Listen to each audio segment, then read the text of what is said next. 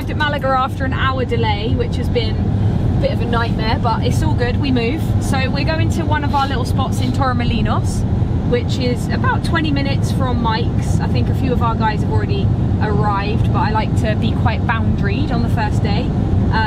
Takes a lot of energy over the next 4 days, so yeah, we're going and doing our own thing. I know me, Ollie and Bells are absolutely starving. We've just got the hire car. It's bougie. Bella's agreed. Bitch. Bella's agreed to have a Peugeot. Here she is, look. I haven't agreed. Huh? I haven't agreed. She said if she... Oh, watch him. She said, I am actually really impressed with your driving. I'm amazing. Are you impressed, Ollie? I'm very impressed. Jade, I try and tell you so much. She even remembers the way. I reckon if I turn this off... Should we turn it off? No, let's not. Okay, let's not turn it off, but I reckon Bells could... She's been here maybe 5 times. 3. She now just literally remembers the way, so 3. I wouldn't have a clue. I'd be... My seat is very close to the steering wheel. It is. Ollie's got long legs though, so me and Ols have been discussing trainers the whole flight. That flight went really long, did it not? Went really long. Yeah, it just felt really long. You two were asleep. We were all sat reading our book. Oh, I don't know what that says in English. Lane assist. Okay.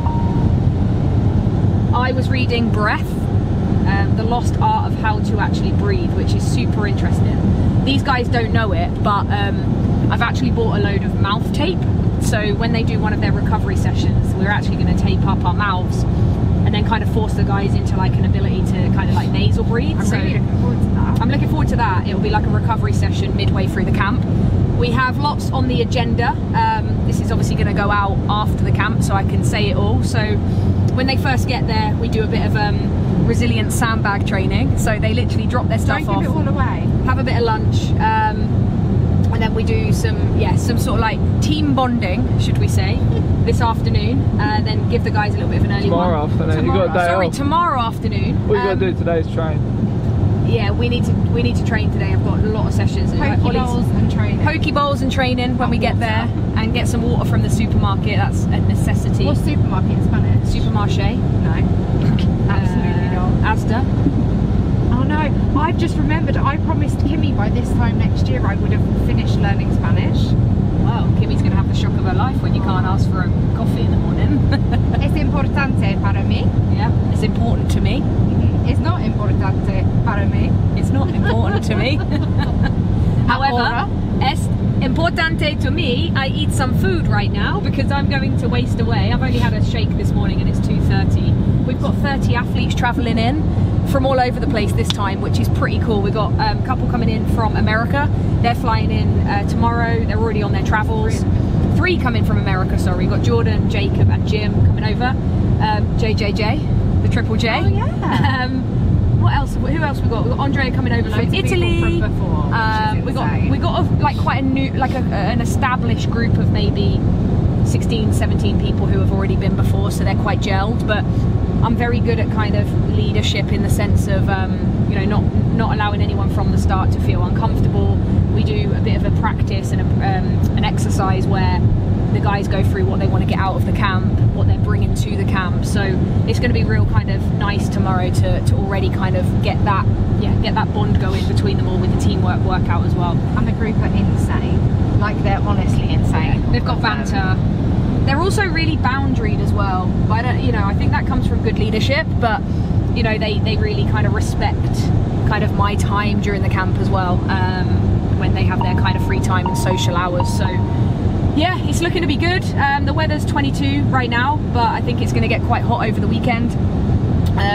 The challenge this time for me is actually going to be trying to get, because I'm on a full peak program for Worlds right now. So Worlds is in 5 weeks time, and my intensity and volume is the highest it's ever been. So the challenge for me is going to be, I'm probably going to be doing like 35,000 steps a day with these guys. And also then on top of that getting my training done. But I know Ollie's going to be like my mini coach out here, so we'll get shit done. And I'll probably vlog some of my training, get Ols on the camera, see what I'm doing myself while I'm here, vlog the food as well, because that's going to be yeah, that's going to be incredible.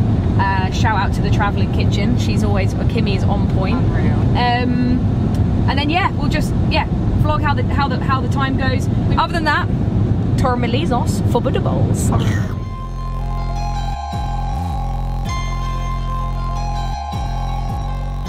about to find our little spot that we love. We've just realised shuts at 3 o'clock, so we're just taking in the view, just seen 2 of our girls who I didn't realise were arriving today. And yeah, we're just going to go down here, try and find some grub.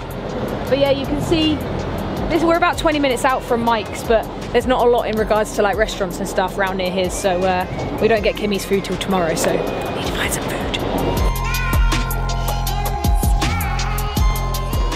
There she is. Did you park okay?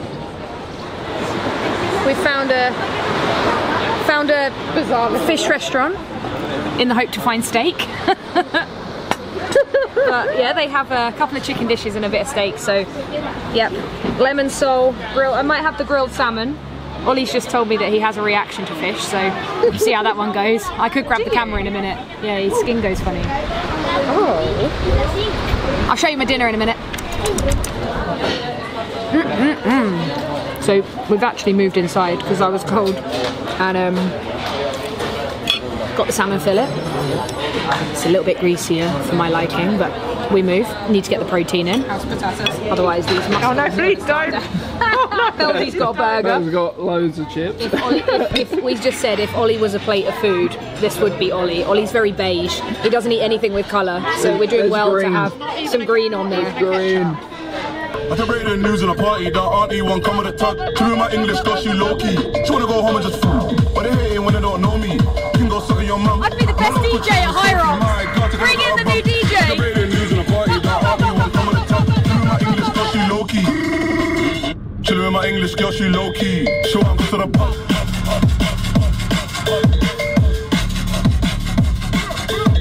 Got Asian girl wanna come with a tug. Got African girl wanna come with a tug. Chillin' with my English girl, she low-key.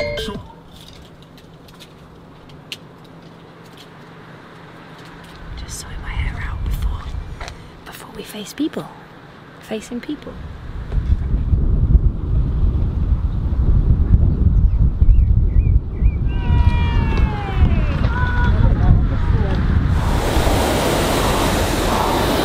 What's the session?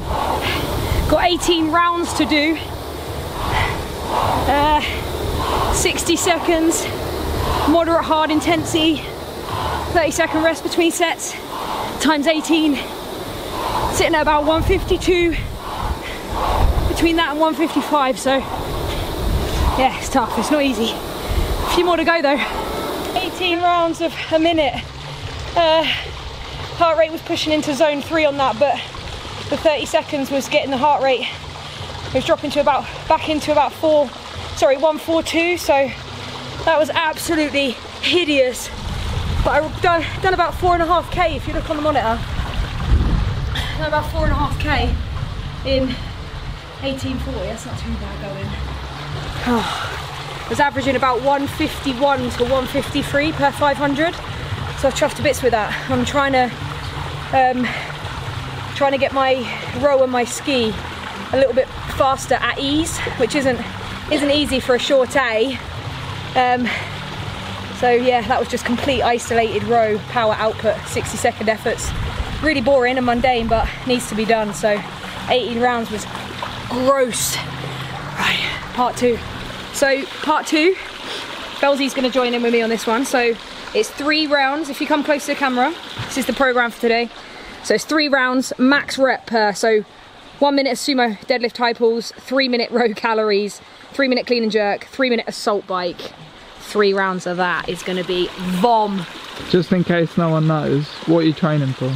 I'm training for the World Championships. I've got 5 weeks to go until Hyrox Worlds. Want to be trying to get as close to my PB as I can at Worlds, which is a 102. So anything between a 102 and a 105, and I'll be chuffed. So yeah, the work still goes on. Everyone's arriving tomorrow, so I'm just getting as much done as I can now. Ollie's going to take me out on an hour and a bit run after. So let's go. 'Cause my thoughts keep running down a winding road that leads to you.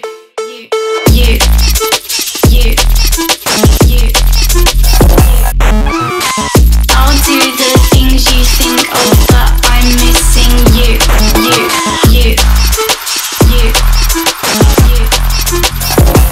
'Cause my thoughts keep running down a winding road that leads to you.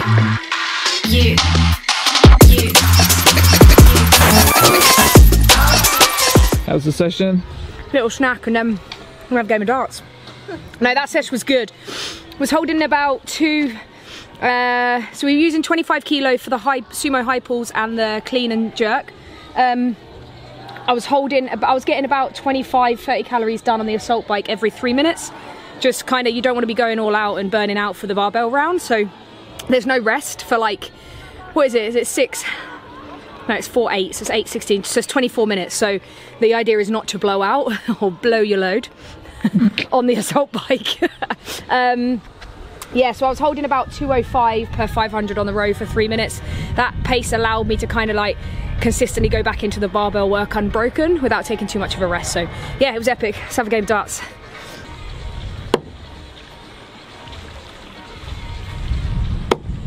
Oh. Oh. Ha! Oh, okay. Shit. Double or nothing? I can't reach it. Yeah, double or nothing. Come on then. Okay.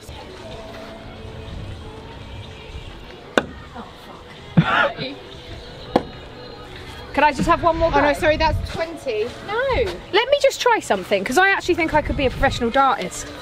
Dartist? I know what to do. What? I guarantee you, right? Look, I guarantee I will get these 2 in the black again. No. Okay. She's a professional I've got the art of dartist. it. Artist. Like an artist. Yeah. No, but almost. Oh, hang on, let me get this one more time. You tell I'm an only child. Oh, well, close. Oh, that's ow! I just got cramp in my arm. Oh. That's black. Dead leg. Oh! We don't win a chicken dinner. Double or nothing. Can't burpees. I can't remember what I actually had to do. 15 So yours is burpees. 20. Ow! Wow. One more go. This is static. Yeah, no. One more go. Oh, okay. Are you letting me off? Loser does 50 burpees. Okay. What's the loser? As in, Well. if anyone gets white or red. Yeah, you have to get it in the black, both. Ready? Well, if we both get it in the black. Then we have to keep going until loser.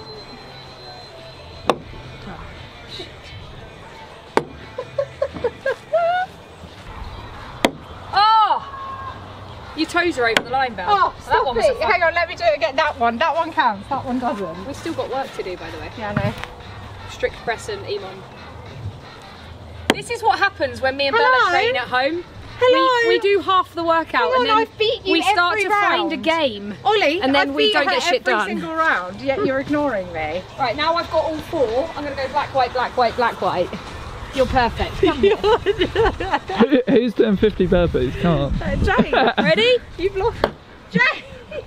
Oh. Okay, now see where I get them, just throwing them randomly. Oh, Hello! I missed the first 2 as well. she does that. Right, what now? So we've got to do strict press inside and wall balls and then we're done. So back to the camera. We have a 10-minute EMOM of wall balls, but it's got to be 9 kilos, so heavier than pro women weight. Working heavier only allows race day to feel easier, but it doesn't. So 10-minute EMOM on the wall balls, and then we've got some strict press before that to pre-fatigue the shoulders, and then training is done. It's a nice easy, I've got an easy run to do, 70 minutes, but we're gonna wait till the sun goes down a bit. So yeah, let's go. So 150 wall balls is so 15 every minute on the minute for 10 minutes. 3 kilo heavier than race weight. There it is. Stepping in.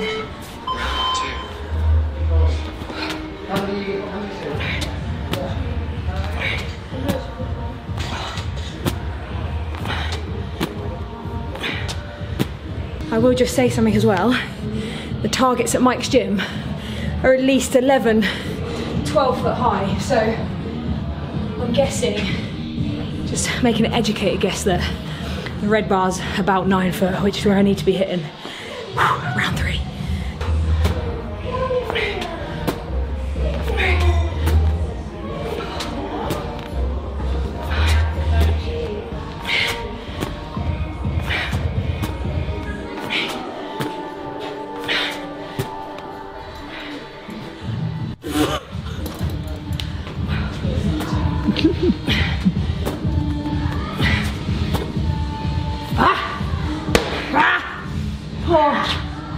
Okay, so role reversal. I've just finished my wobbles. It is Mr. Jenkins' turn. Come on, Ollie. Come on, keep going. Let's go, Ol. I'm too close. Come on, strong. Sticking to marathons. 3 whole wall. Sticking to marathon So much running. heavier than 6. Oh, Oh, my hands hurt. that's disgusting. My hands hurt. Last little bit, so leaving the strength till last. I want to do this in the most compromised state I can, just with the stimulus I'm trying to demand of my body. Normally you'd do strength first, but with this I have pre-fatigued a lot of my upper body with 150 wobbles. So I'm now going to move into 2 strict press at 90%, and then 8 reps of a standing 1 arm pull. So it's going to be a strict overhead, and then I'm going to do 8 per side on a high, what they call a high pick pull. Don't know what we call it in the UK, if I'm honest, but standing upright row I would call it. But so we're going to get 2 done of these. This isn't 90% of my 1 rep max, but I'm going to start a little bit lighter because I've got 5 sets to progress across. So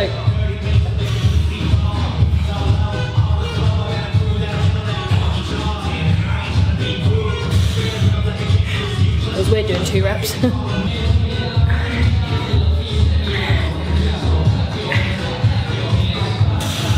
They're surprisingly deceiving.